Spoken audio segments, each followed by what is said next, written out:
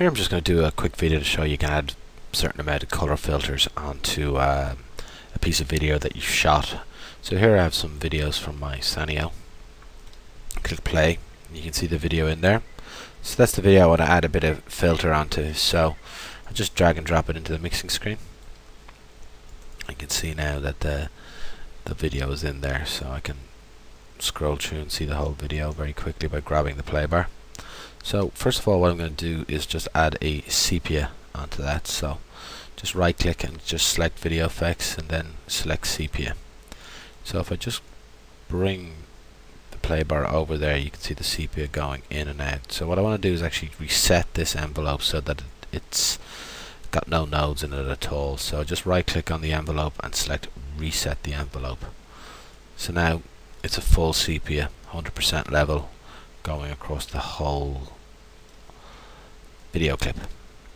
Now what I can do is just put my cursor over the envelope and you'll see this icon change saying I can grab it. So just holding down the left button, just bring it down. So there you go, I've added on a little bit of a sepia effect on there.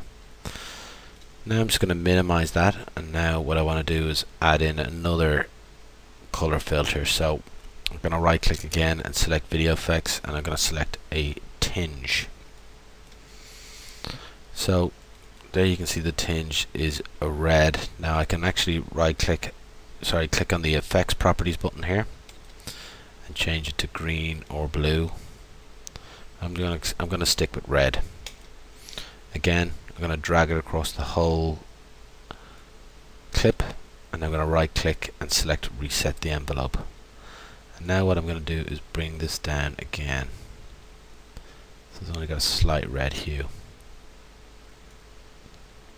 like so. So now you can see that there's two effects on there. There's a red and a red tinge and a sepia. Now I can always just go into each effect and bring it up or bring it down. So I'm going to just leave that there. And what I might do as well is just click on the 7 properties and just up the brightness just a little bit, like so. So now I've put on a sepia and a red tinge, and I've upped the video brightness a little bit, and you can see that it's giving it a kind of filter on top. So now I'm just going to render this off and then show you the difference between the two videos once they've been rendered, the original file and then the file with the two effects on it.